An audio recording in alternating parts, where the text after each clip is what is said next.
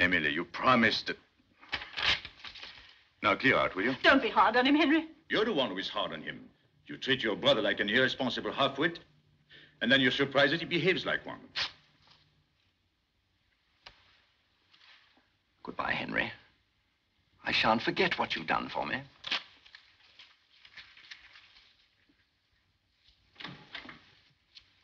Oh, you're so unkind to him, and the poor boy's in such difficulties. Entirely through his own fault. I sometimes think he's the only person in the world who still cares for me. He was saying such sweet things to me before you came in. Here's the check. Henry. Oh, how can you? I'm sorry, my dear. No. Is this for the chemist?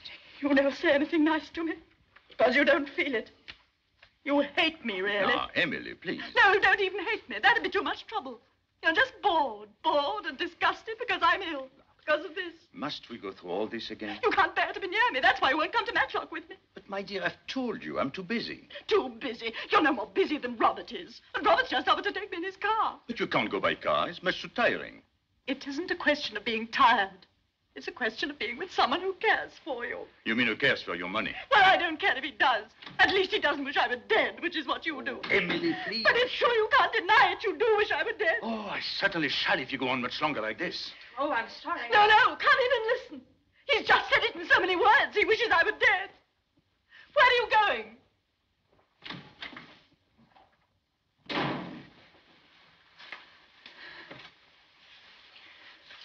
Oh, he's forgotten Janet's birthday presents. Go after him, will you?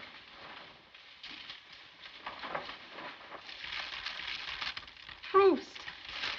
The complete set and so beautifully bound. Hello, General.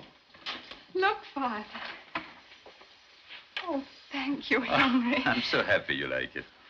I can't make head or tail of it. Show me the thing Emily gave you. Isn't it lovely? They've spoiled me. I don't deserve it. You deserve everything you get. That's a fact, Maurier.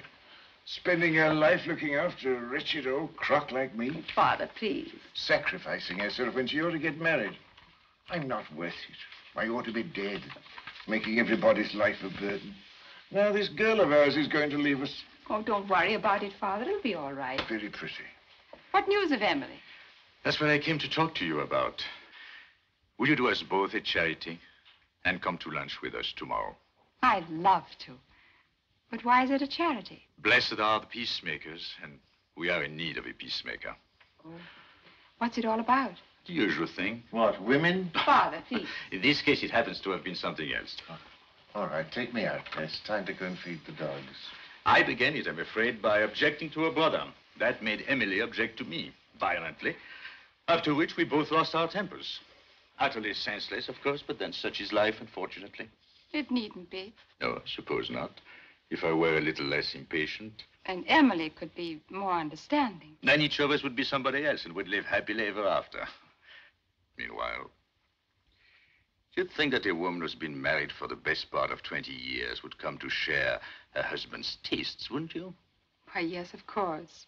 Well, the first time I showed Emily a modern painting, she said it made her feel sick. That was when we were engaged. Now, the last time I showed her one, which was about 3 days ago, it still made her feel sick. That's what you call intellectual companionship. Luckily, there is somebody who understands what I'm talking about. I'm thinking of the first time I saw a modern painting. When was that? When was that? Do you happen to remember a young woman who came back from India just before the war? Oh, yes. A very charming and beautiful young woman. That's neither here nor there. The point is that she was an ignorant little fool, and you were very kind to her. You opened a door, and there were all the things she'd only heard about. Painting, poetry, music. It was like a revelation, like a conversion. Dear Janet, I wish Emily could have a conversion, but I'm afraid it's not very likely.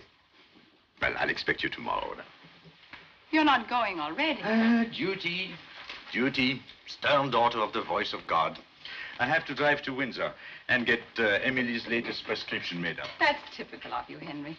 You always joke about duty, but you go on doing it. Do I? Well, I must confess I hadn't noticed it. I must say goodbye. Where's your car? At the gate. I'll come with you. No. You'll do no such thing. I wouldn't dream of it. À demain. Sourire mystérieux. What's that for? For your thoughts. They're worth more than that. All right. I'll give you 6 pence when you come for lunch tomorrow. Is that a bargain? Goodbye.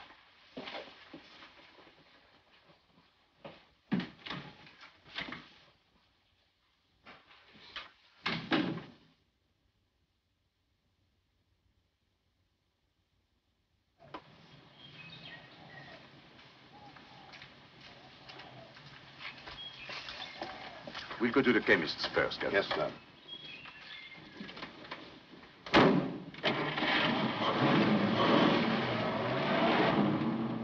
Why have you been so long?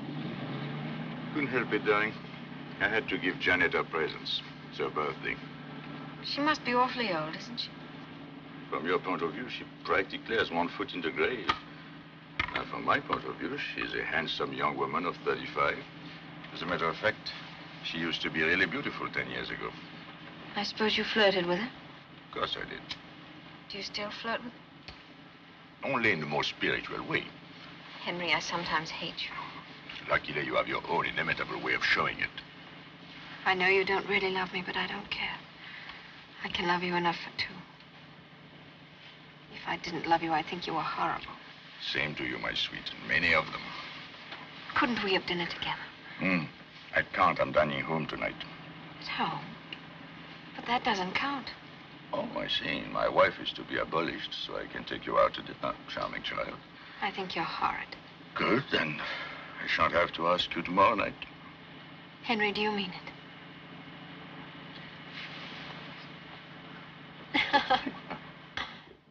He's got no right to treat Robert like that. No right at all. But, my dear, you must admit that Robert's a bit, well, irresponsible. Well, at least Robert's got a good heart.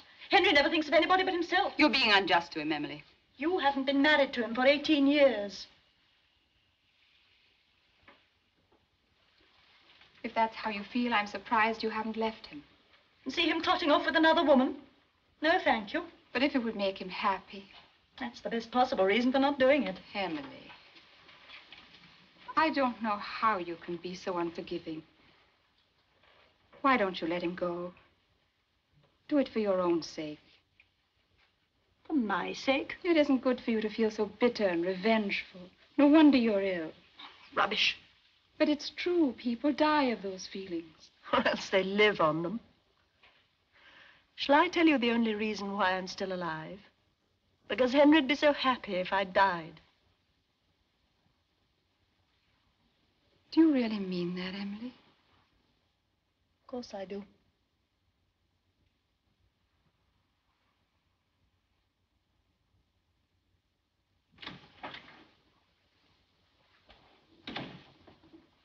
You're early, aren't you? It's my afternoon out. And by the way, you don't mind if I'm a little bit late getting back this evening, do you? My sister's giving a party. Peas. I'm so bored with peas. Oh, well, I'll see if Cook has something else instead. Wait, nurse. Emily, you're having lunch with us. No, I won't see him. Nonsense. He'll say he's sorry and you'll forgive and forget, and then we'll have a nice little party to celebrate. Oh, all right. Send Maisie in to help me to dress. And I'll go and tell Henry.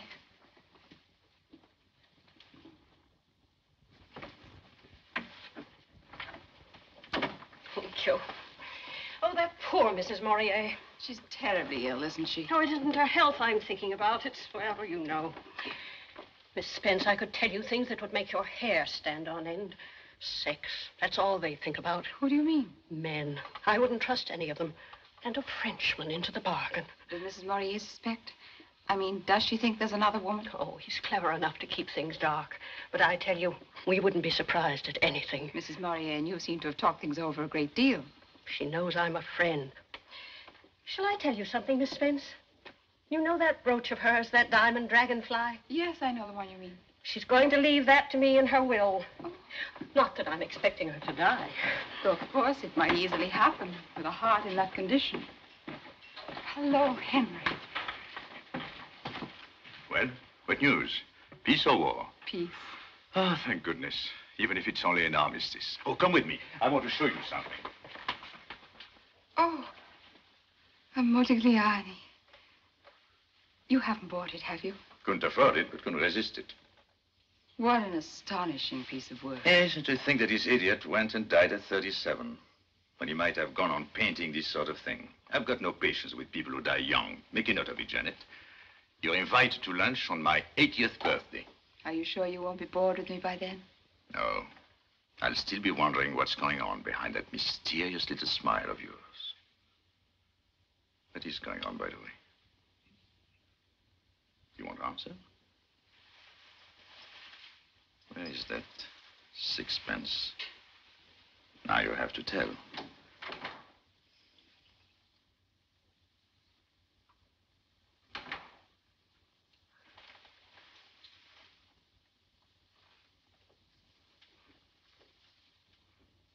My dear, I wouldn't eat those red currants if I were you. Why shouldn't I? Remember what Libbard said. Nothing with skins and pips. But I'm so fond of currants. That's no reason for making yourself ill. Don't be a tyrant. Of course, I believe in letting her have what she fancies. It does her more good than fussing about with diets and things. That's what I always tell Dr. Libbard. All right. Have it your own way. Shouldn't you be going, nurse? You'll miss your bus. I just want to give Mrs. Maurier her medicine. No, don't bother. I'll deal with the medicine. You run along. It's very kind of you, I'm sure. I probably shan't see you till morning, Mrs. Maurier. I hope you have a nice party. Thank you. Goodbye, Miss Spence. Goodbye. Thank goodness. Now, don't blame me if this thing's upset you. Do I ever blame you? You never have anything to blame me for. I'm the ideal husband. That isn't even funny. Oh, it's nice to feel the sun on one's skin. Clara, my medicine. Run and fetch it for me, will you? The bottle on the sideboard. Don't bother, Clara. I've got to go and get my cigar. Very good, sir. Shall I pour the coffee for you? Please, dear.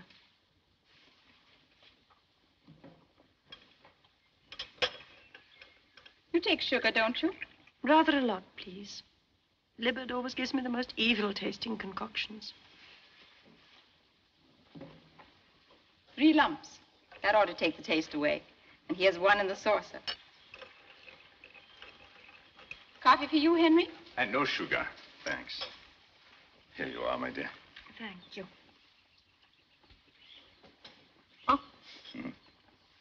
There. Oh, to revolting. Quick, my coffee. Thank you, Janet.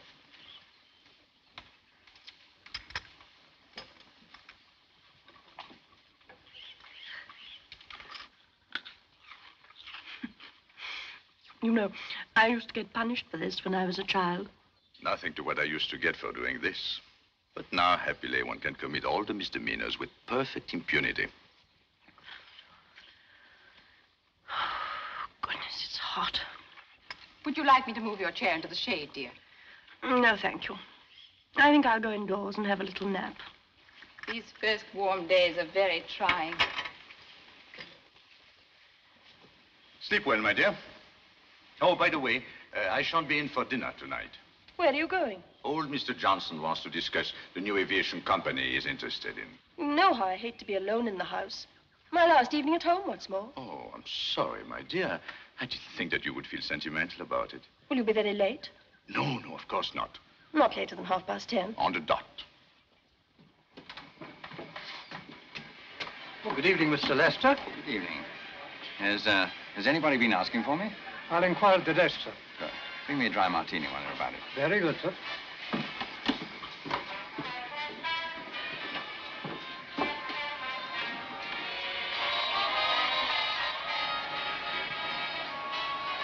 Horrible, isn't it? There ought to be a law against those things. Don't you think so? I don't know.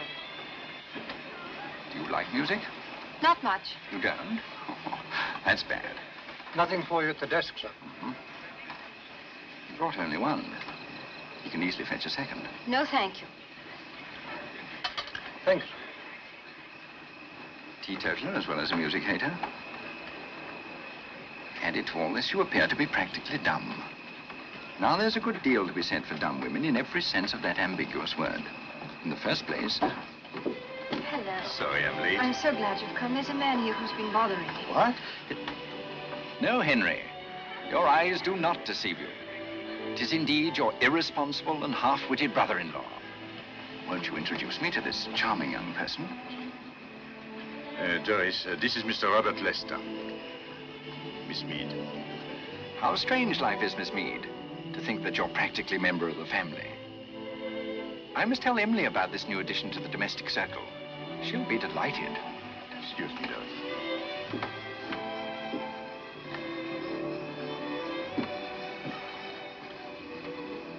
All right. How much do you want? Well, Emily was about to give me 400 when you, in your wisdom, thought fit to intervene. All right, I'll give you 400. Emily was giving. You're buying. Not a penny less than 500. Robert, you are... Henry, you know how I hate bad language. All right. Come around tomorrow, I'll give you a check. I'll come early, before Emily gets up. Come whenever you like. You'll always be equally unwelcome. This has been a very memorable occasion, Miss Mead. I intend to celebrate our meeting with some champagne. You'd feel better if you ordered a bottle yourself, Henry.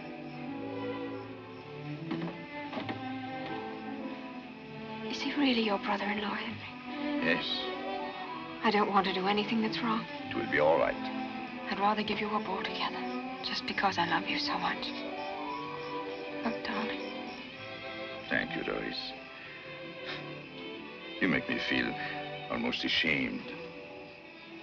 Robert was right about one thing, though. We need some champagne with our dinner. After all, who tells you the world is not coming to an end this evening? Let's assume we have only 6 hours before the last trump. 6 hours to make the best of.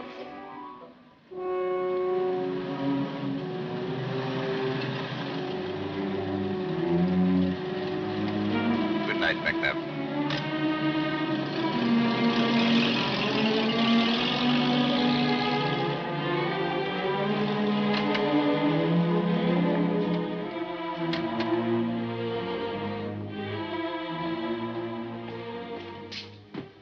Libbard. Is my wife ill? They tried to reach you at Mr. Johnson's, but there was no news of you there. Oh, no, I was detained. I had a breakdown. Your wife kept asking for you. I'll go up to her at once. I'm afraid it's too late. Too late? Yes, I suppose she's asleep. Mrs. Maurier passed away about 4 hours ago. You mean she's dead? Unfortunately, I was not there when they called me. I arrived when it was all over. The only person who was with her was Janet Spence. Janet? Yes, the servant sent for her. There was a violent attack of nausea in the late afternoon, and that is what knocked out the heart. She must have eaten something that disagreed with her. At lunch? I suppose so. Oh, excuse me. I saw the lights and I wondered if there could be... Is anything wrong? Nothing, except that Mrs. Maurier is dead. What do you mean? She died of heart failure while you were out. It was because you let her have those currants. Do you remember? I warned you at the time. But you wanted to have your own way, didn't you? Is this true, nurse? Oh, but she liked them so. But you know how strongly I've always insisted on a bland diet. Well, I never thought that a few currants... No, you didn't think that they would kill her, but they did. Please, Maurier, this is a professional matter. We don't want any rhetoric injected into it. You better go to your room now, nurse. I'll talk to you tomorrow. And let us stick to facts, Maurier. It may have been the currants or it may not. All we know is that something upset her, that she had a heart attack. Can I go up to her room? I'll wait for you here.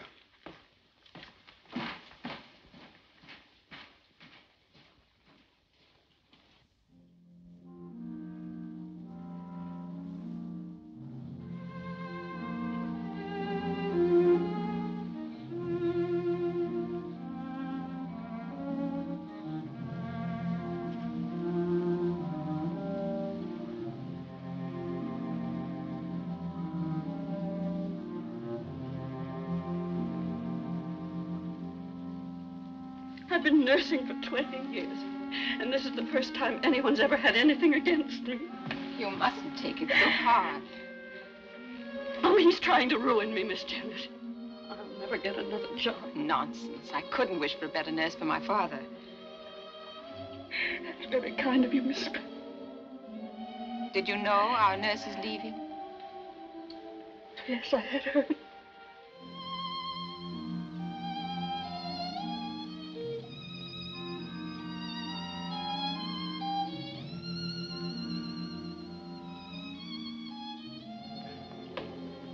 I admit she's a good nurse. I'm the first to admit it. But Nurse Braddock had no business to go against my instructions. I think I can tell you the reason. She wanted to spite Henry. To spite him? What for? She didn't like him, that's all. Just because he belongs to the male sex, I suppose.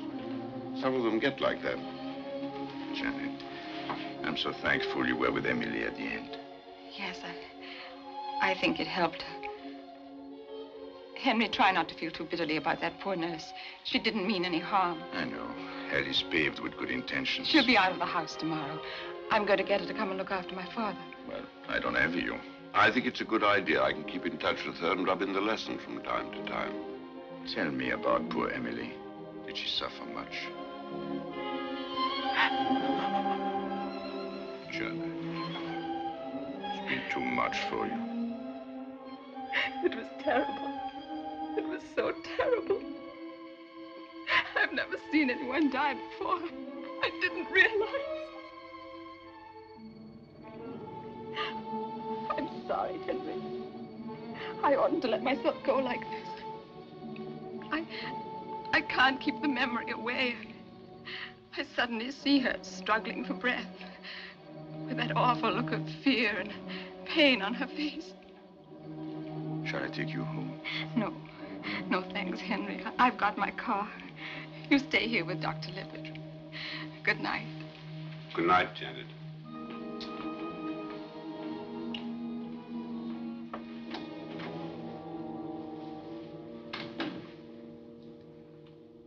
There's nothing to say, of course. Just platitudes that don't mean anything. One talks in one universe, one dies and suffers in another.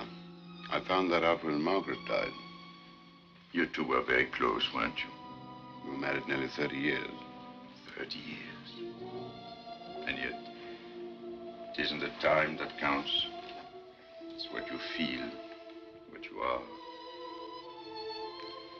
Remember Emily as she was then? Margaret used to say she looked like the princess in a fairy tale. Shall I tell you where I was this evening? It seems sufficiently obvious. Suppose you think I'm pretty contemptible, don't you? I never thought of that. But I feel extremely sorry for you sometimes. Being born with a lot of money. It's no joke. Heaven knows it's dreary work having to earn a living, but at least it gives a certain purpose and direction to one's life. Whereas a rich man, a man without a job or a family to support, he can afford to live discontinuously, if you see what I mean. Without any purpose but his own tastes and appetites. In other words, he can afford not to be a real human being. Do you think I'm capable of changing? At this moment, yes. But it's easy to be heroic at times of crisis. What's difficult is to behave even moderately well at ordinary times. The question is, how much will you want to change a month from now? Am I as weak as all that? I simply don't know. Wouldn't surprise me if you were. Wouldn't surprise me if you weren't. At 56, I've stopped being surprised at anything. Well, I must go to bed. I've got a heavy day tomorrow.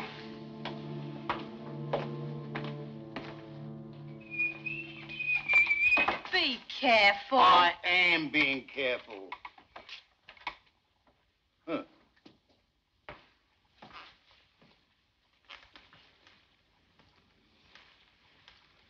It's a speaking likeness. I'd recognize it a mile off. Oh, I'll give you such a smack in the face for that. Good afternoon, miss. What is going on? Where's Mr. Maurier? Didn't you know, miss? He's gone. He's gone to Cornwall. Oh, very odd. He didn't say anything to me about it. He only made up his mind yesterday. All of a sudden. Clara, he says to me, I need a change. So I says to him... Did you say would he be back? No, but we're having the whole house repainted. You know how long that takes. And anyhow, Cook and Maisie and me have got 3 weeks off from tomorrow. Oh, lucky beggars. Wish I could have 3 weeks off. Come on, Jenny. What a sky. Isn't it wonderful?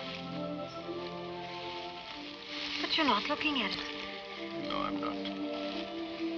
Volupté, fantôme élastique. Oh, stop it. I hate it when you talk French. I'm afraid you'll have to learn to put up with it. For better, for worse, in English and in French. Till death do us part. Darling, how much do you love me? How much? Let's see. I would say about 17 times as much as I love English cooking. No, this isn't a joke. You're perfectly right. English cooking is a tragedy. That's why we're starting for Paris tomorrow. Paris? Do you mean it? Unfortunately, I've got to pick up some papers on the way up to London. You mean at your house? Good. Then I'll have a chance of seeing what it looks like. No, you won't. You're going to wait for me at your Aunt Nellie's. But, darling... I don't want anybody I know to see us together. Not until we're back from abroad. You know as well as I do how they talk.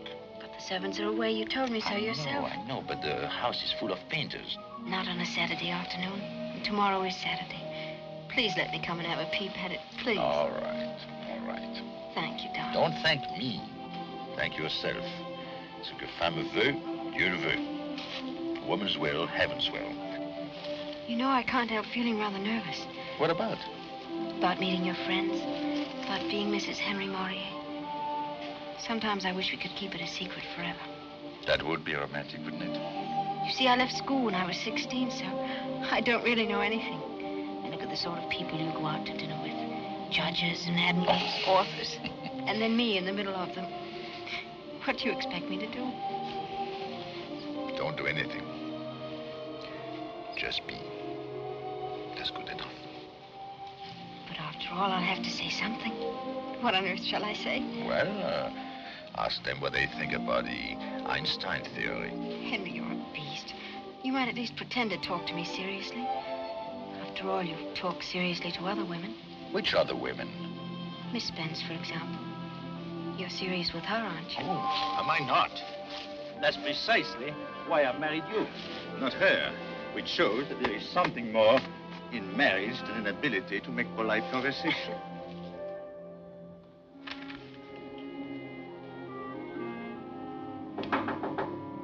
Oh, Janet.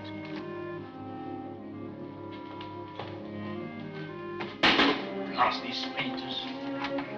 Well, what a pleasant surprise. I thought you were in Cornwall. I had to go to town unexpectedly, so I took the opportunity to do a little burglary on the way. Without letting us know you'd be here. I'm just driving through. How did you know I was here? I saw the light. Oh, and here you are. Well, I'm delighted. Now, let's see. This seems to be comparatively free of paint. Sit down, won't you? May I? I won't stay long. Well, I'm glad you came, Janet. As a matter of fact, it will save me writing a letter. What's this? Open it and see. But, Henry, it's Emily's bracelet. And Emily would want you to wear it. Me? I don't know anyone who has as much right to it as you do. Oh, no, Henry, I don't deserve it. Here, take it. But, Janet, she loved you. She'd want you to have something that would always remind you of her. No, I can't. Janet, I shall be offended if you don't take it. Offended? Do you want me to have it? Of course I want you to have it. I just felt it was too much. It's not nearly enough. It's really very beautiful. Do you mind if I finish off this little job while we talk? Of course not. How did you like Cornwall? Oh, beautiful.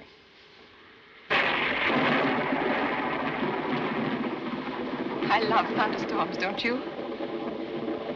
Frankly, I don't. I once saw a man killed by lightning just a few feet away from me.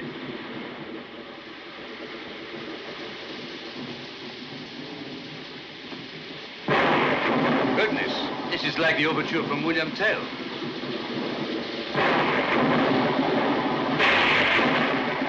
I knew this would happen. Heaven knows where they keep the candles. No, don't. You're spoiling it. Look at the trees, writhing and struggling as if they were trying to get free. But they can't. They're tied down. 1, 2, 3, 4. Less than a mile away. Listen, what a relief. What a liberation. Like someone that's had to keep everything locked up inside herself, and then suddenly she can let go.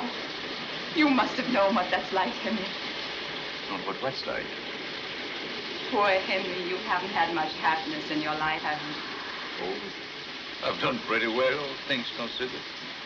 Health, money, books. Golly, how I hinted. You're quite right, Janet. I'm far from being happy at this moment. You can make a joke of it, but I know what you've been through. The isolation, the spiritual loneliness.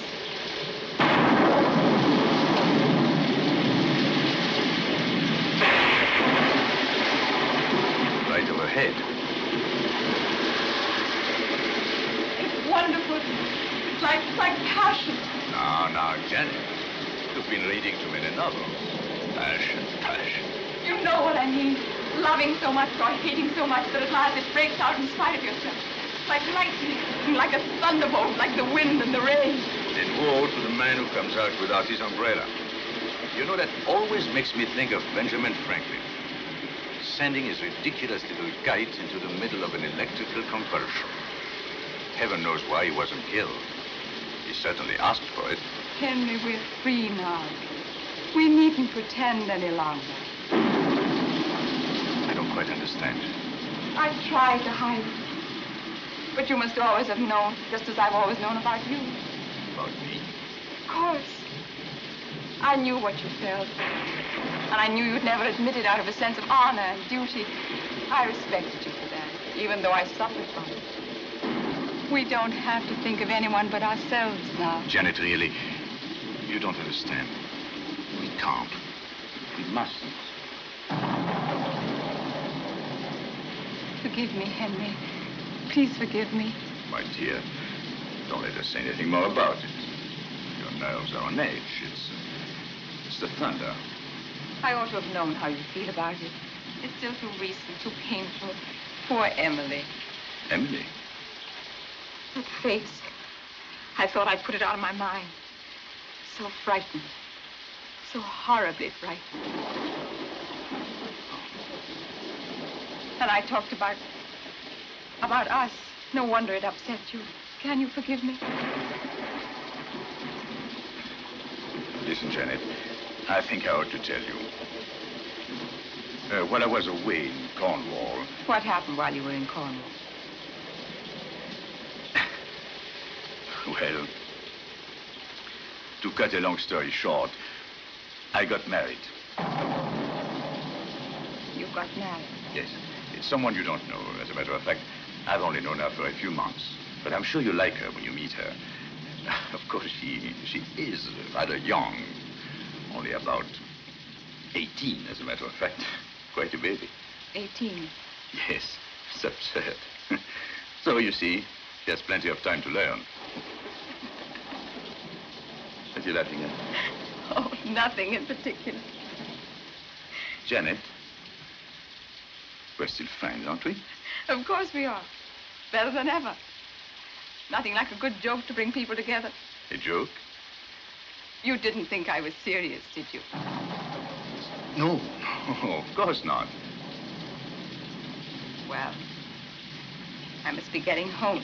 I'll take you in the car.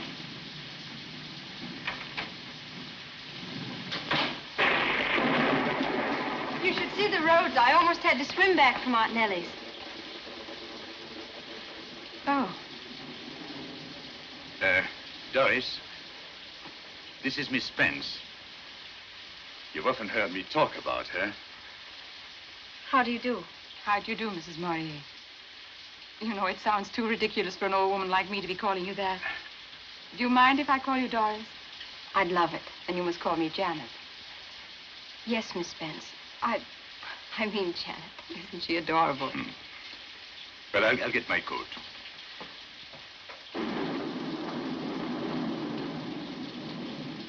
Tell me, Doris, are you very, very happy?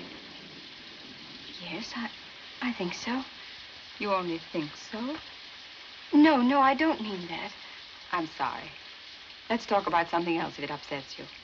But I am happy, really and truly. It's just that, well, I'm not very clever. And Henry seems to know everything, you know, about art and things. Art and things? Oh, you sweet child. Well, here we are. I shan't be long, dear. Henry, please let me go with you. No, you stay here and change your shoes. But I don't want to. What's the matter? Afraid of the dark? No, afraid of something else. Can't you feel it, Henry? You must be very insensitive. Feel what? She's still here, isn't she, Doris? All right, come on. Let's go to the car. Well. Married, eh? Sensible fellow. High time this girl got married, too. You give her a talking to, Maurier. Father. I'll do my best. Well, where is she? Take off that ridiculous hat. That's better. It's your mother when we were first engaged, the living image of her. Turn around. Yes, definitely so. Remember the picture of her in the riding habit? That's the thing she was wearing when I saw her first. Don't you ever write anything but a habit, my dear. Women aren't the right shape for breeches. Whereas in a riding habit, well, man could still have illusions. And what's life without illusions? Nasty, solitary, brutish, and short. Women's legs are shorter even than life. Let's see you without that hideous mackintosh.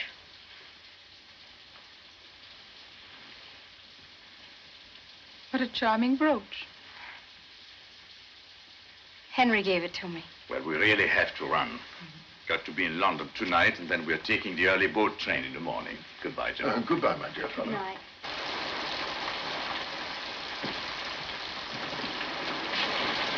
Good night, honey. Good night. Good night. Good night.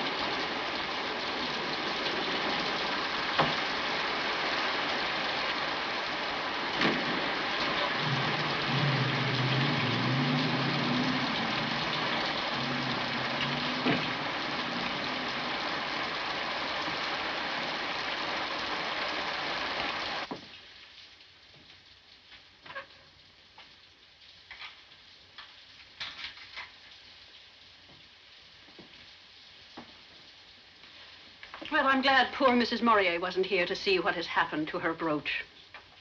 Your brooch, really? I was a fool to think I'd ever get it. You don't get diamonds for friendship. He told me he'd known the girl for several months. That means that even while poor Emily was alive. Pigs, that's what they are, every one of them. I tell you, they've got no shame, no decent feelings. And now, when she's scarcely cold in her grave... Must have been a great relief to him. You mean when she died? Seeing that he wanted to marry the girl. Who tells you he didn't have to marry her? I'd be ready to bet on it. Then it was lucky for him when poor Emily died when she did. Just at the right time. Just at the right time. Miss Spence, you don't suppose...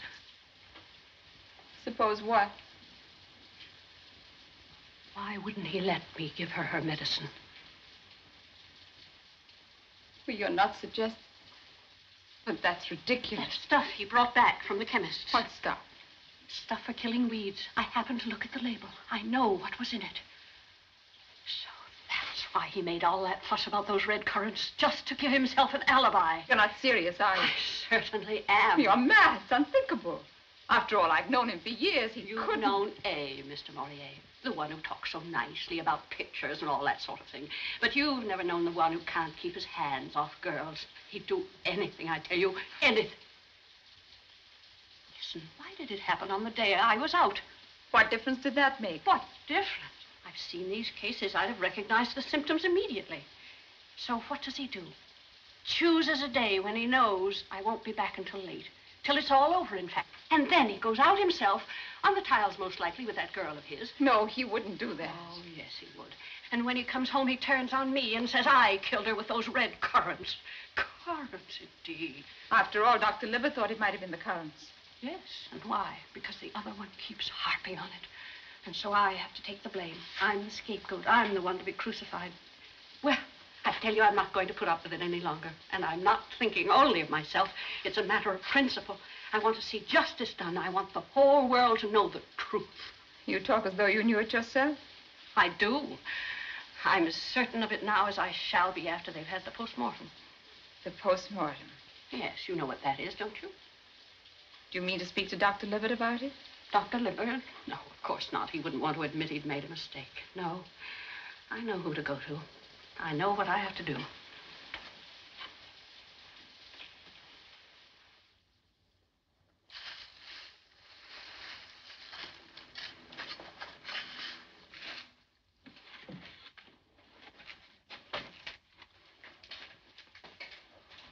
It's horrible, digging up somebody after they're dead. Just because there's some spiteful gossip. That beastly nurse of yours, I can't understand why you keep her. Now, dear, don't be unreasonable. You know quite well I wanted to send her away, but Henry wouldn't hear of it. Nor would Dr. Libbard. Sending her away would have meant we took her seriously, and that's the last impression we want to give. We were having such a wonderful time in Paris. Then to be called back for this nonsense. And the painter still in the house. The horrible smell everywhere. Darling, how dreadfully unkind of me. I quite forgot to ask you how you've been. Is everything going as it should?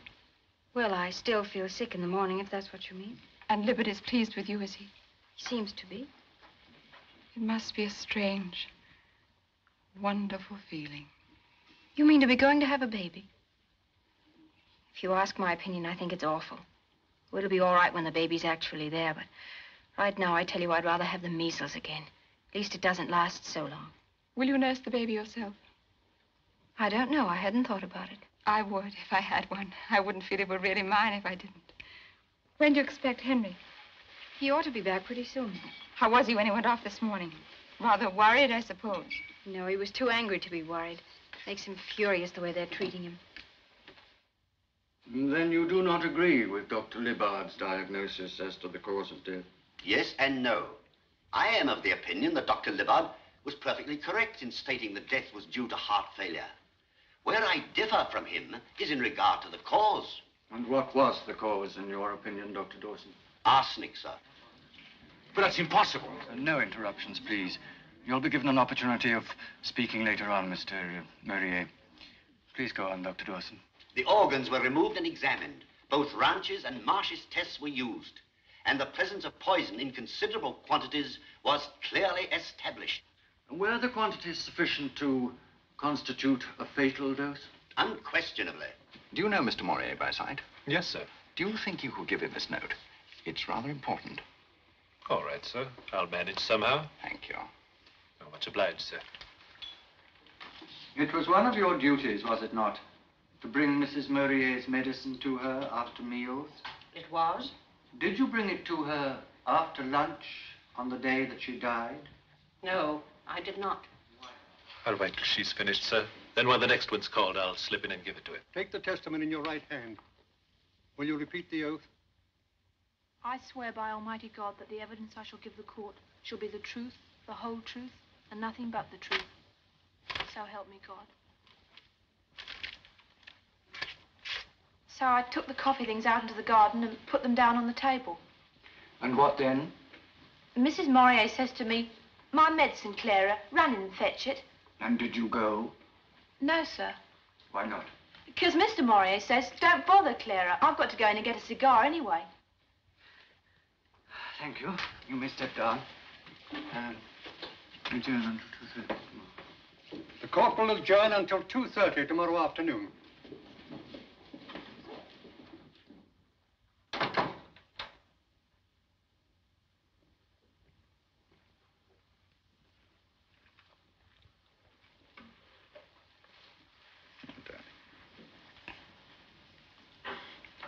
It's too terrible.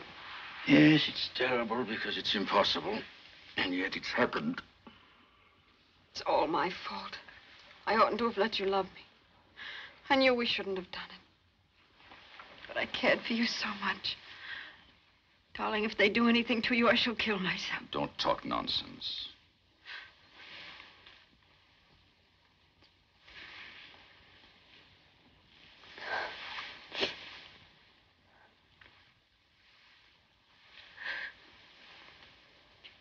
Why did you do it, Henry? Why did you do it?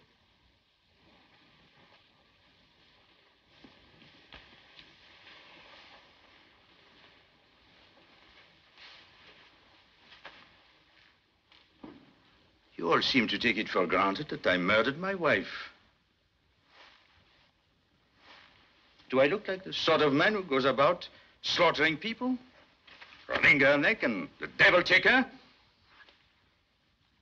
I suppose you imagine I was so insanely in love with you that I would do anything. Anything! When will you women understand that all one asks for is a little amusement and a quiet life? Instead of which, well, I don't know why the devil I ever married you. Why did any man in his right mind ever marry any woman, for that matter? Henry! Oh, no.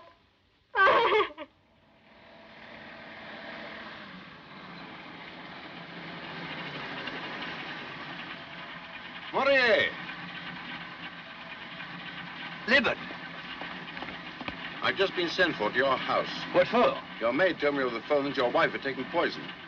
Taken poison? Fortunately, it was nothing more than an overdose of sleeping tablets. I've told them what emergency measures to take, so I'm hoping it won't be too serious.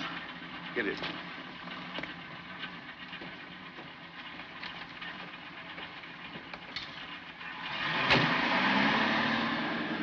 Is it the result of what happened at the inquest? Yes. Yes, that and other things. I got angry because she took it for granted that that I was responsible for what happened to Emily. I said a lot of things I shouldn't have said. I see. Libbard, do you think I did it? No, I don't. Then how did it happen? One of them tries to kill herself. Perhaps the other succeeded. But why? Why? Ask yourself, Maurier. If you were a woman, would you have been very happy as Mrs. Henry Maurier?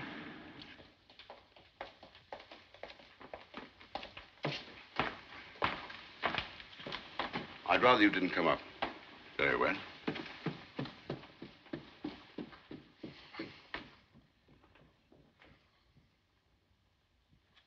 Well, that's that, young woman. 2 days in bed and you can do what you want. No more of this sort of thing, remember? What's to prevent me? Nothing except your own common sense and common decency. He doesn't love me. I don't want to go on living. Well, who cares what you want? Who's interested in your beastly little emotions? Why not think of somebody else for a change? I think of Henry all the time. No, you don't. You think of yourself in relation to Henry, which is a very different proposition. Thank you, Macy. You may go. And remember, if you wake up in the night with cramps in your intestines, don't blame Henry. It's your own fault entirely. There. You're quite right, Dr. Libbard. It was wrong. I promise I won't do it again. Good girl. No, I'm not good. That's why all this is happening. Tell me, how can I help you? Well, in the first place, you must believe in him. Through thick and thin, in spite of everything. That's the first thing. Then whatever happens, you must be strong and calm. No tears, no harrowing scenes. They're just an indulgence, that's all. Some women cry as easily as a pig grunts. And they enjoy it very nearly as much. So don't do it. Don't do it.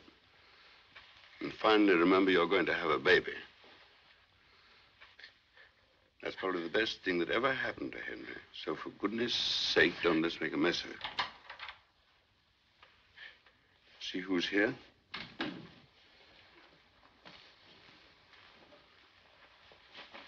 Sure, right. Flourishing. And there isn't going to be any more of this sort of nonsense, is there, Doris? I'm so thankful you got here in time. Yes, but it would have been better if there hadn't been any need for me to come. Bye, Doris. Bye, Henry. Doctor. Thank you.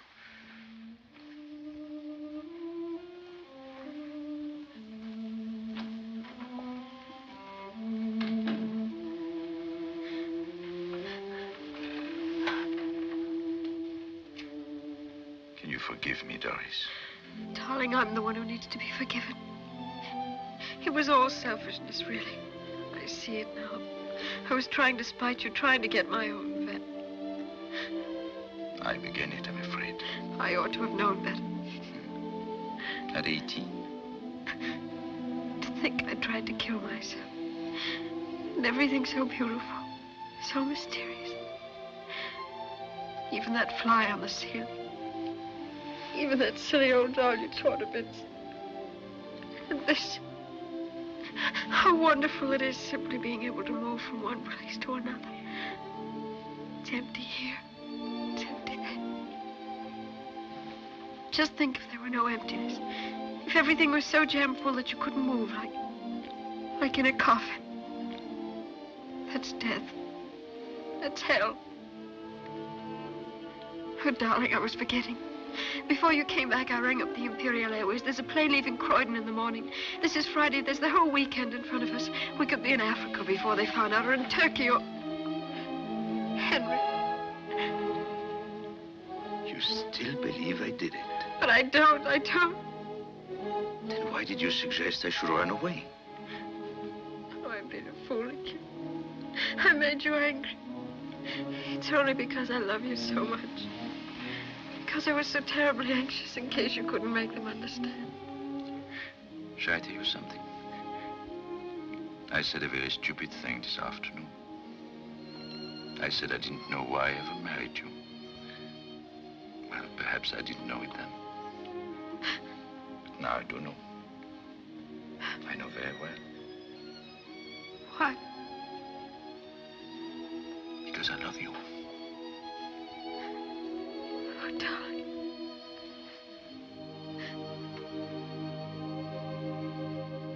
When the medicine was brought from the house, who poured it out? Nobody did. It was brought out in a wine glass. In a what? In a wine glass. Oh, I see. Mr. Maurier poured it out in the house. Yes. Could you see him pour it out? Not from where I was sitting. But of course, knowing Mr. Maurier as I do, I feel absolutely... Thank you. It's utterly unthinkable. I'm here to determine facts, Miss Spence, not to speculate about what is or is not thinkable. Thank you. You may go now. I propose to recall Mr. Maurier. Henry Maurier.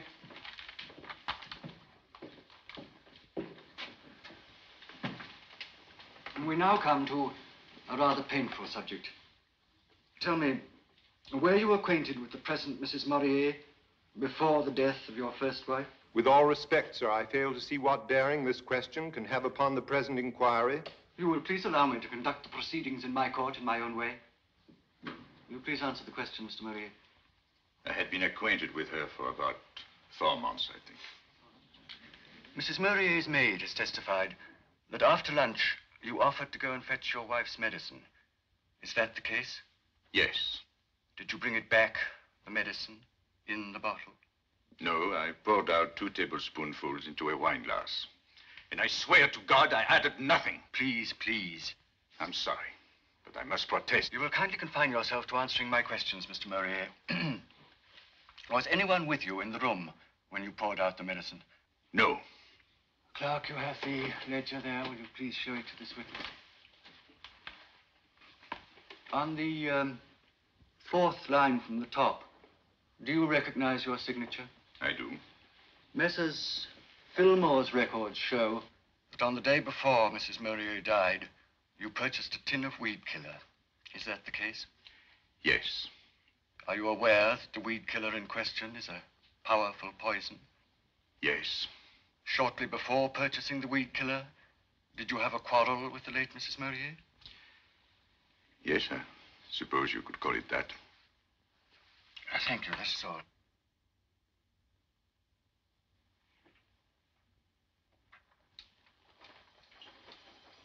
Well, here we are. Sure you won't change your mind and come with us? No. And to start by feeding the dogs. Does you good to be with dogs for a change. Takes your mind off your troubles. Wouldn't mind being a dog myself. Comfortable kennel, free meals, unlimited access to the females of the species, and when you're old, they shoot you. No wheelchairs, no torture, no blasted nurses. One bang and it's over. Put on your things and come with us. Do. No, Father, I'd rather not. It would help you to sleep if you took some exercise. Please. A good brisk walk, that's what you need, dear. And then 5 minutes of deep breathing. I'm a great believer in deep breathing. That and abdominal massage. Up the ascending colon, across, and then down, up, across, and then down 40 or 50 times. I used to do it for poor Mrs. Maurier every single day. Poor thing, poor thing. Well, she'll sleep easier in her grave after this.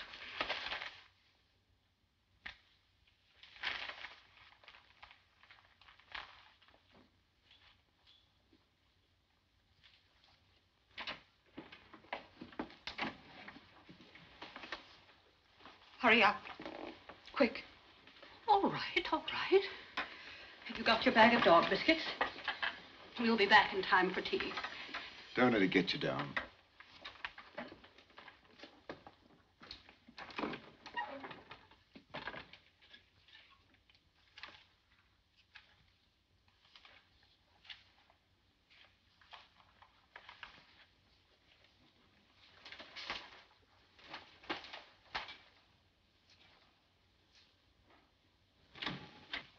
Dr. Libbard, miss. Show him in.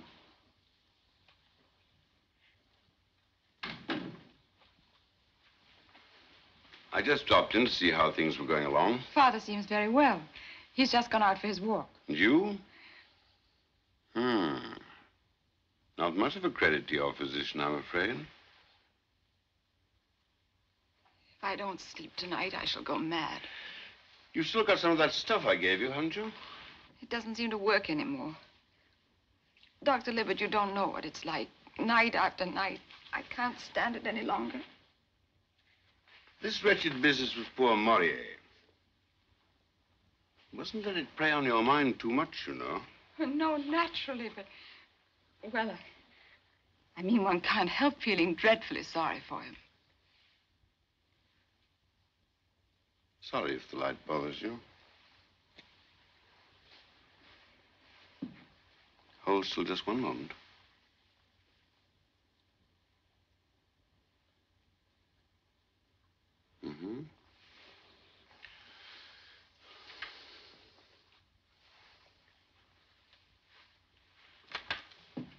You wear these things all the time now?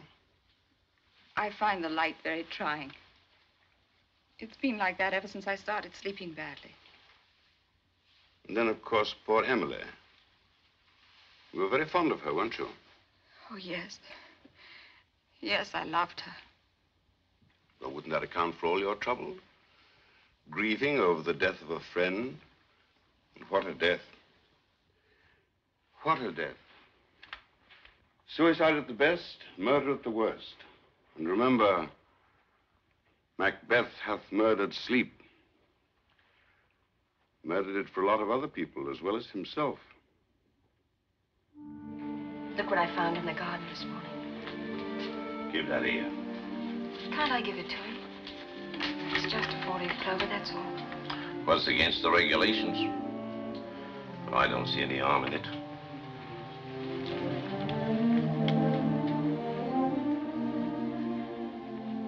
You think it's awfully silly, don't you? Silly to love someone. It's the only thing that makes any sense. How does Libbard think you're getting on? All right.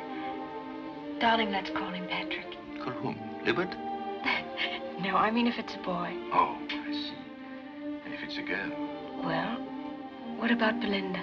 Oh, no. No, there I draw the line. But it's such a pretty name. Do you see me running after the child in Kensington Gardens and yelling, Belinda, Belinda? There are limits, my dear. We're taking certain things for granted, aren't we? Darling, you mustn't say such things. After all, you haven't done anything wrong, so what can they do to you? Besides, you've got your 4-leaf clover now, and we won't call her Belinda, I promise. But don't imagine that'll prevent you from making an ass of yourself. Any man looks an idiot when he's trying to keep a tiny child in order. I shall roar with laughter and you'll be furious. But then a moment later, you'll be laughing too. It'll be so wonderful, Henry. Will it? Of course it will. Sorry, ma'am. Time's up.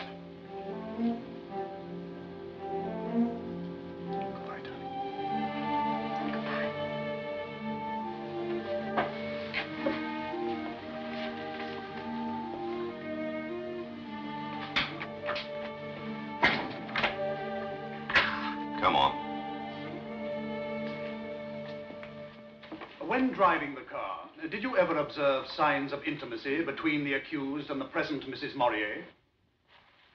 Yes, sir. There was considerable embracing. Silence! Silence! On more than one occasion? Yes, very frequently, sir. I have no questions to ask this witness, my lord.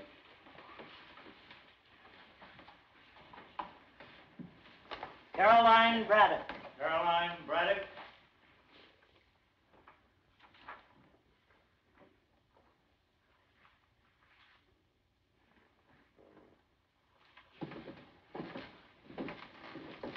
Janet. Sorry if I frightened you. Have they called you again? No, I've been sitting in court with Doris. Do you think... I mean, how is everything going? Not too well, I'm afraid. You mean for Henry? Yes. They're all coming home to roost, every one of the follies he ever committed, and goodness knows there were enough of them. Do you remember in the gospel, men and women who were possessed by devils? I sometimes wonder if that isn't the only plausible explanation of some of the things we do. Things that we know are against our own interests, things that are obviously wrong and idiotic and suicidal. And yet we do them. Or is it somebody else inside us that makes us do them? If it's somebody else, then we wouldn't be responsible, would we? I think I'd better get back.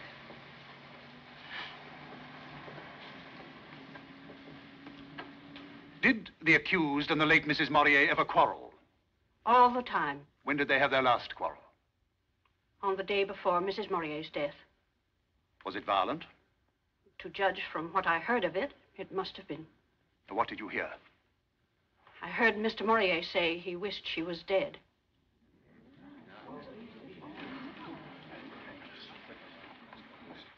The day before she died, of poisoning, remember, the deceased wrote as follows.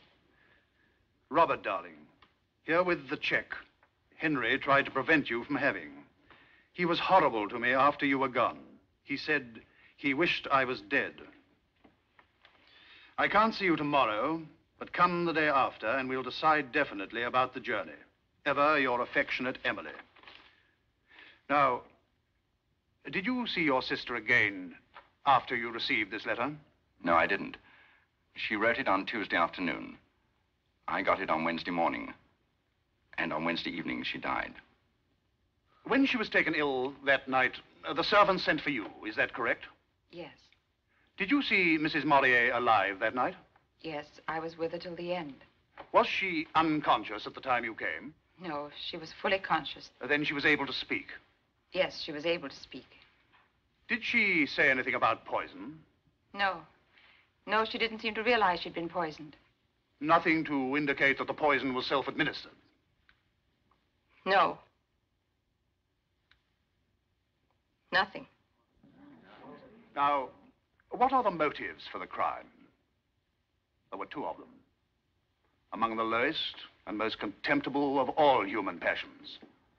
Lust and avarice. His wife is rich. She has made a will in his favor. Her life is heavily insured. And now to the lure of money is added the compulsion of another, even stronger passion. When his wife falls sick, what does this man do? Does he sit beside her bed to comfort her? Does he devote himself to alleviating her sufferings? No. He wanders abroad in search of low and criminal distractions. He finds a young and innocent girl. He flatters and cajoles her. He dazzles her with the display of his wealth and fascinates her by his knowledge of the world. True, he denies the fact of his adultery, but nevertheless, he cannot deny the fact of his infatuation. The unhappy invalid at home is unaware of what has happened, and yet how terrible for her are the consequences of that infatuation. Her presence becomes increasingly irksome to him. Her very existence is a threat to his pleasures. More and more, he wishes her out of the way, and at last, that wish is translated into action. The poison is bought.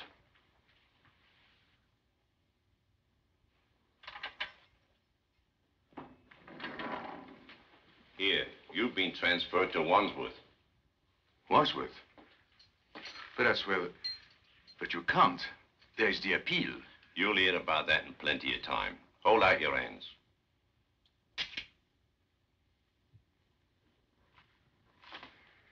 Poor devil. Vengeance is mine, saith the Lord. I never was so glad of anything in my life. But I have some wonderful news for you, Miss Janet.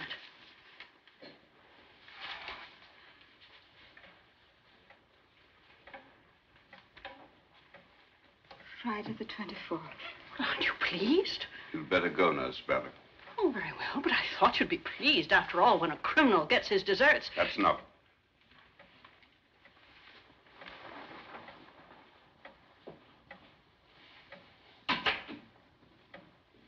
When a criminal gets his deserts. But is he a criminal? I still don't believe it. I didn't believe it either, but now, after everything they brought out at the trial, one must believe it. Must one? I've just been reading a very interesting book.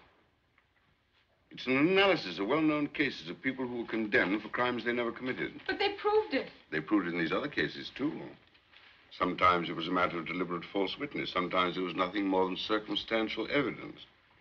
It piled up. It all pointed in one direction. The conclusion was obvious and inevitable. And yet that conclusion was wrong. After all, the case is closed now. It can never be reopened, never. So what's the good of talking about it? It's just silly. I don't want to discuss it anymore. They proved it at the trial, and that's that. Not to my satisfaction. I just can't believe that Maurier was responsible. Then who was?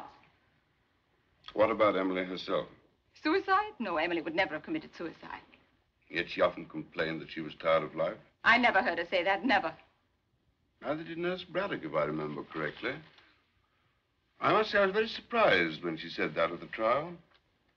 I don't know what she said, and I don't care. Maurier cared, carried a great deal of weight with the jury. Somebody who had been with Emily day and night for the best part of 2 years, and she never heard a whisper of suicide. Yet suicide was the main line of defense. I'm not interested in lines of defense. I'm interested in the truth. I'm interested in justice. And if you're trying to insinuate things, if you're accusing me of telling lies just because... Why'd you let me go on? Why don't you stop me? Well, people don't like being stopped as a rule. You were very fond of poor old Henry, weren't you? Yes, I liked him. I liked him very much. Emily used to say that if she died, you and Henry ought to get married. Married? Him and me? That's monstrous. How dare you? I'm only repeating what Emily said. Talking about me as if I were one of those women of his. One of those... It's disgusting and it's contemptible. I'm sorry, Dr. Libbard.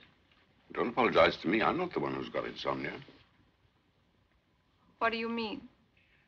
Getting all worked up about Henry's taste in women. It doesn't help you to sleep, you know. You don't imagine I spend my time thinking about that, do you? Well, you were thinking about it just now quite loudly.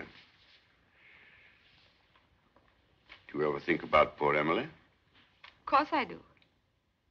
After all, she was my best friend. And when you do sleep, do you ever dream about her? Those are the dreams that make me wake up. I suppose you dream of her as she was when she was dying.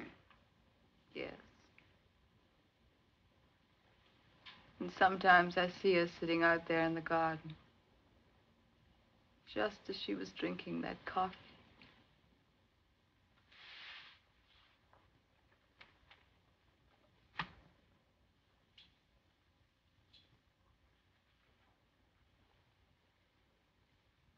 I thought it was the medicine he was supposed to have put the poison into.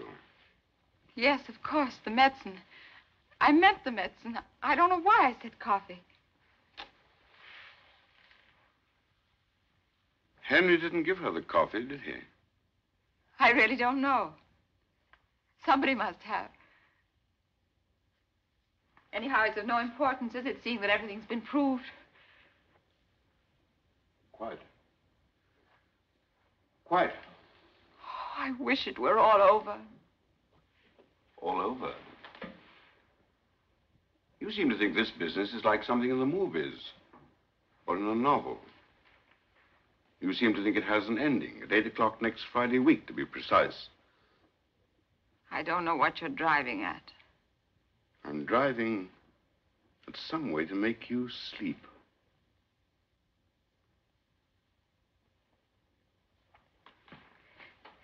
Well, this has been a very interesting talk, Dr. Libbard. But whether it's going to cure my insomnia, that's another question. Personally, I put more faith in sleeping tablets. Janet, do you remember meeting a young Dr. Farton at my house this spring? Yes. I've known him ever since he was a boy. He's a very nice fellow, kind, sensible, conscientious. And he's turned out to be a first-class psychiatrist. No, thanks. I don't want to go to a psychiatrist. You want to get well, don't you? I'm not ill. Not that way. I know you. You're going to tell them I'm mad, and then they'll lock me up and torture me until I say things. It's a plot. Everyone's plotting against me. Nobody's plotting anything. That's a lie. You said it yourself. You want me to go to a doctor for mad people. Farton won't do any harm. He'll just ask you a few questions and find out what's on your mind. I've told you again and again. I haven't anything on my mind. It's just that I can't sleep. But he'll help you with that. He'll put you to sleep if you let him. Do you mean he'll hypnotize me? Well, what's so alarming about that? Send me to sleep and then make me say a lot of things I don't want to say? And I shan't even know I've said them? No. No, I won't. I won't. Janet, be Don't reasonable. touch me. Janet. I'll kill you. Do you understand?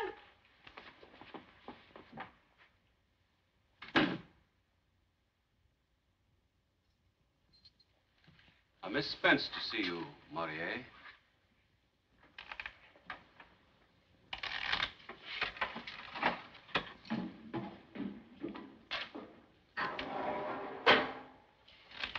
I don't mind us. Carry on as if we weren't here.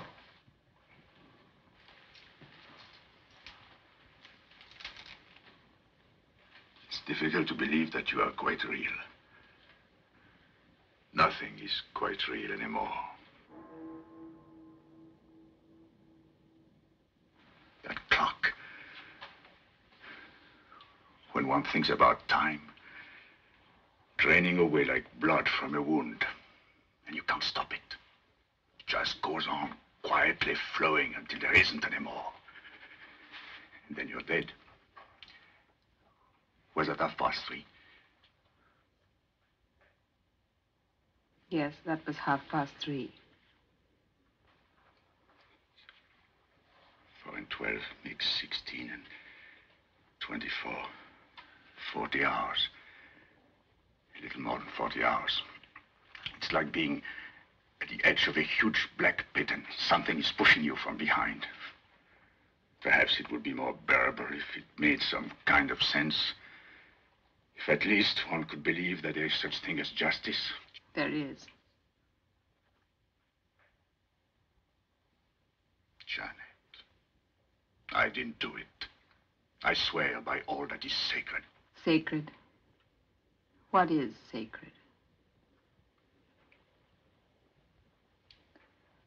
Do you remember that night?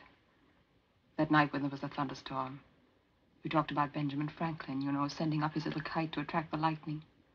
A sort of scientific, practical joke. Well, sometimes the joke comes off. Sometimes the lightning comes down the string and then, well, people get killed. Get killed? And whose fault is it they get killed? The fault of the lightning? Or the fault of the little man who thought it would be such fun to play tricks with it? I don't understand what you mean. Well, don't try. Just imagine a little group of boys at school. What does your father do? Oh, he's a barrister. And yours? He's an engineer. And yours? My father's dead. He died before I was born. He died in a place called Wandsworth Prison. Annette, don't. Did I ever ask for mercy? Did you ever think of showing it? Never. I never said anything when you amused yourself at my expense. Janet, I didn't do that. What else were you doing all those years? Beckoning me on, calling me to you. And then at last, when I came to you, you hit me across the face and then ran off to have a good laugh with that filthy little beast. How dare you say that? Yes, how dare I? Do what you like, but never say. That's shocking, that's disgusting. How old was she, Henry, when she first started doing these things? 18? 17? Slobbering and pawing, and you call it love. Love. Filth, that's what it was. And you threw the filth in my face and then roared with laughter.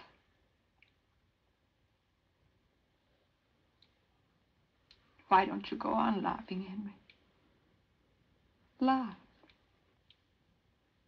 Laugh. This is all part of the same joke.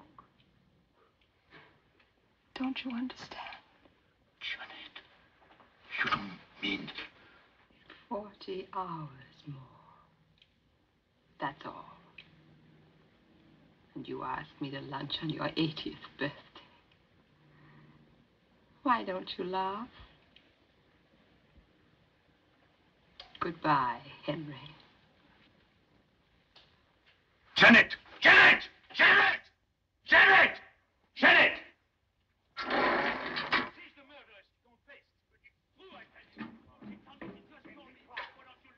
She was the one. She did it. Keep quiet. But she told me. She confessed. Janet! Janet! Janet! But she's the murderer. She told me. But it's true. I swear. She's let me go. Yeah, that's better now. Sit down. Tell her to come back. Make her say it again in front of witnesses. Keep quiet. Let me go. Let me go. Sit down.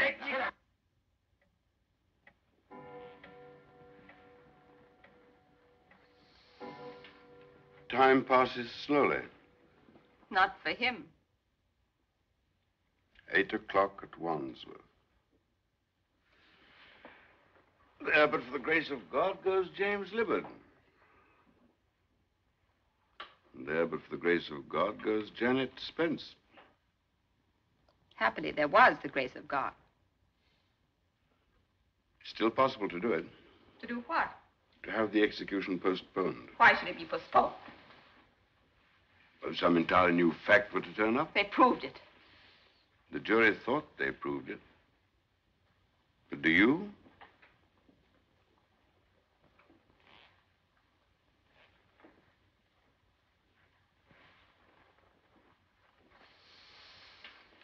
Of course, you know the basic reason why poor Emily was so dreadfully unhappy. What was that? Because she wouldn't accept the facts as she found them. If she was an invalid, she'd lost her looks. She wanted to be treated as though she were young and pretty. What has that got to do with me? That is for you to answer. I'm only pointing out that it's possible to come to terms even with the most terrible facts. Old age, sickness, death. Yes, even with one's own wickedness and folly. Those are just words, that's all. Just words. But they can always be translated into actions. Listen, Janet. I can quite understand you're not wanting to go to sleep until you feel that you're safe. But did you ever stop to analyze the word? Safe from what? Safe in which respect? One can shut the door against one danger and be wide open to another. Look at yourself. You want to be safe from death. But at what price? At the price of feeling guilty. At the price of being driven mad by the sense of guilt. And what then? In your madness, won't you try to do away with yourself? But then again, that's death. You run away from death. And what do you run into? Death. Madness and death. But if you don't run away, if you face the facts, if you accept your destiny, There's something like a certainty that you will escape madness. A very good chance of escaping death. Well, I'll think about it. I'm terribly thirsty. Would you like a drink? Yes, that's a good idea.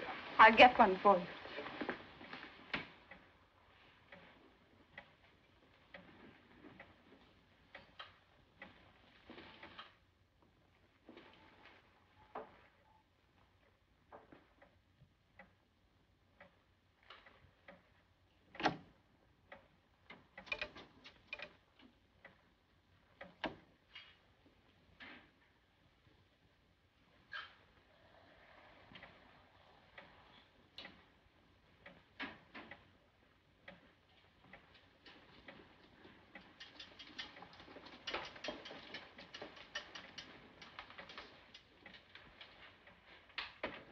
Kali, isn't it?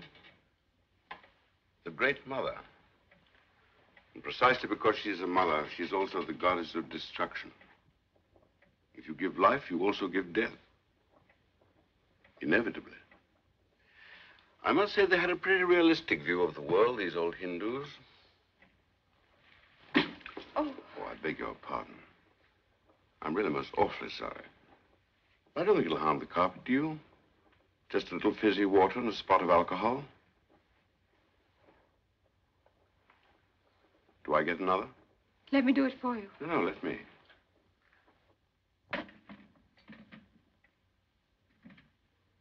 That's Emily's bracelet, isn't it? Yes. I thought I recognized it. It's really rather grotesque when one comes to think of it. Executing a man for murdering a dead woman. Murdering a dead woman? What do you mean? Well, that's what she was. 2 months, 3 months, 4 months at the outside. That's all she had in front of her. You mean if she hadn't been poisoned, she would have been dead in 2 or 3 months? That's it.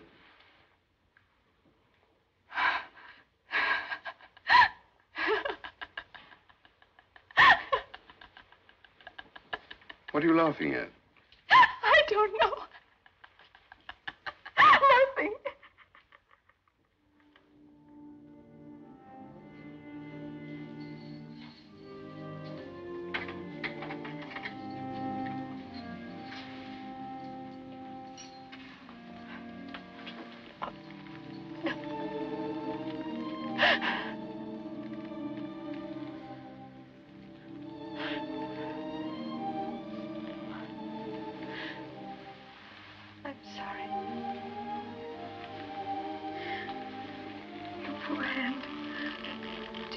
Yesterday. Yes, I did it yesterday.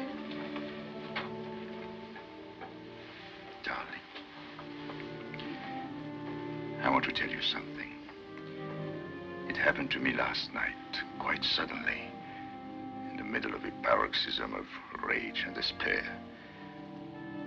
It was like actually hearing a voice, only there weren't any words.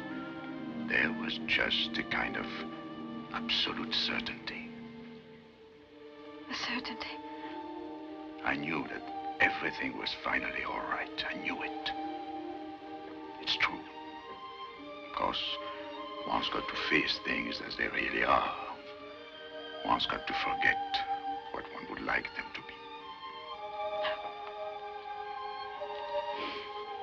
Tell me, my darling. Have the leaves started to turn? They're all golden now. Even the beech trees. I remember when I was a little boy, walking in the beech woods. I used to pretend that dry leaves were heaps of money, knee-deep in gold, like the Count of Monte Cristo.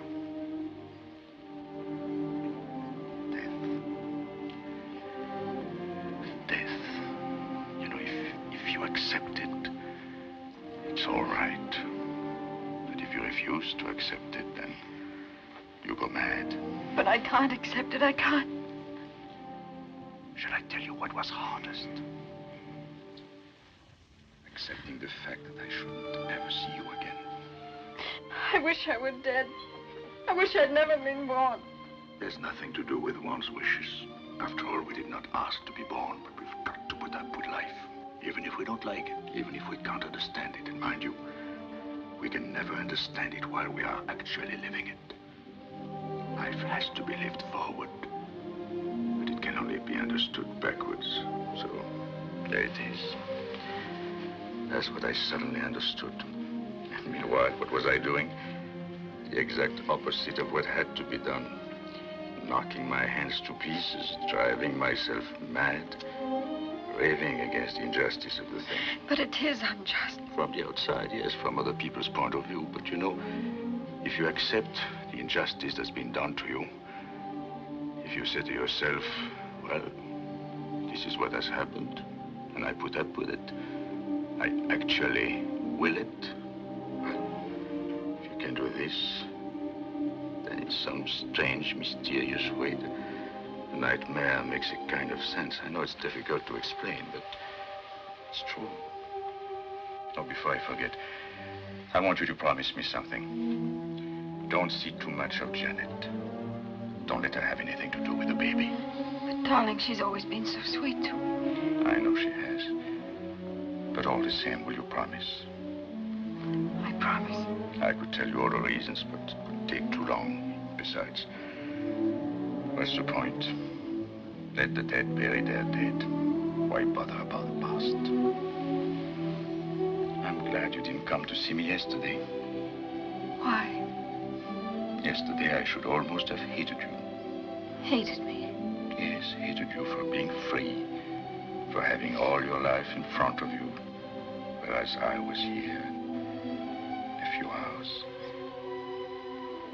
You love me, don't you? And I love you, Doris. And love casts out fear. Of course, it also works the other way around. Fear casts out love. Yesterday, there was nothing but fear. But today...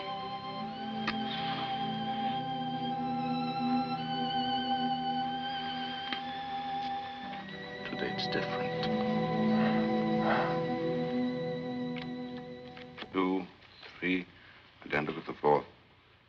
Another queen. Let's see what I can do. Jack of clubs. Oh, my goodness. Well, here goes. Mine, all mine. You're no good at all. Well, I'm not clever enough. This is a game that requires intellect.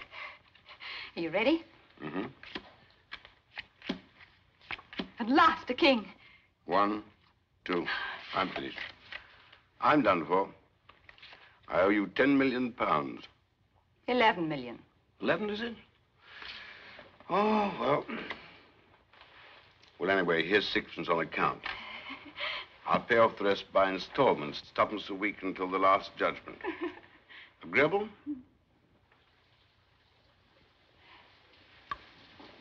It's raining.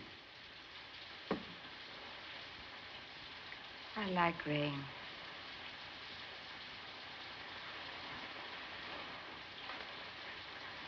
I like it when it rains really hard. When there's thunder, lightning. Oh, that girl. It's too horrible. I hate him. I hate him.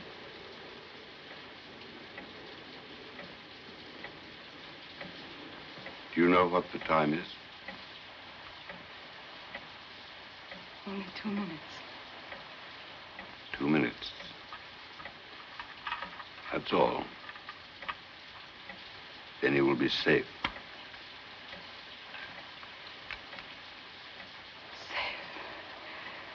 I'll be safe.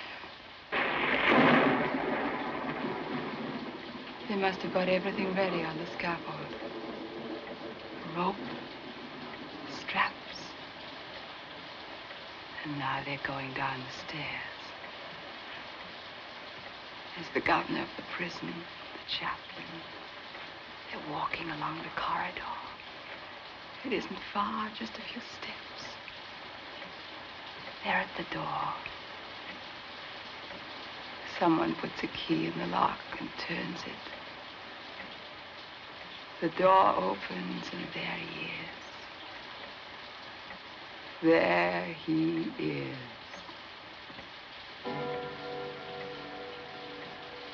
Just because she was 18. Because of her mouth, because of her skin. Oh, God, God, God, God!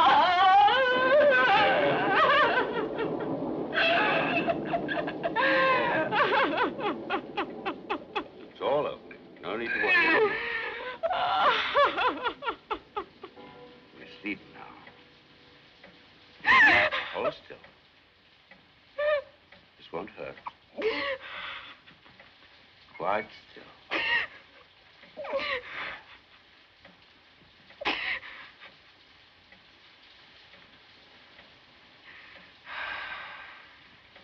Let yourself go. Feeling comfortable? Yes.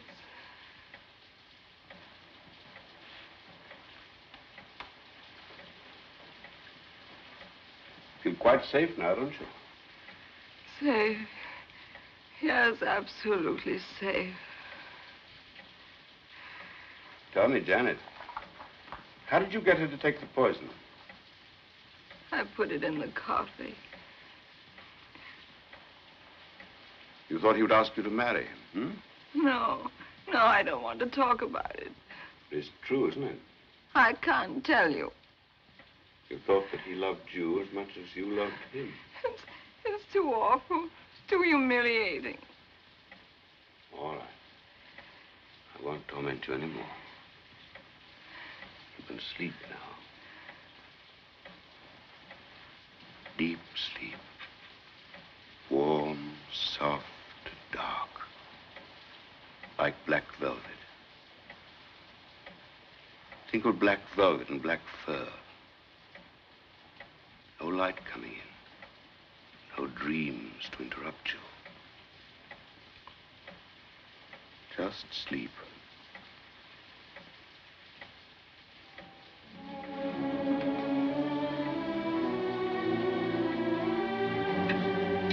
Hello. Give me 12, please. The Battersea 6160.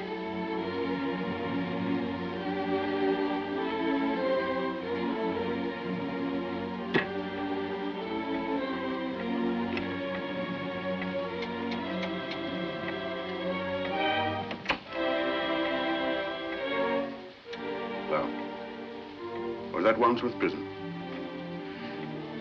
This is Dr. James Libbard speaking. I want to speak to the government, please. At once. Yes, it's official business connected with the Maurier case. Yes, it's extremely urgent. All right, I'll hold on.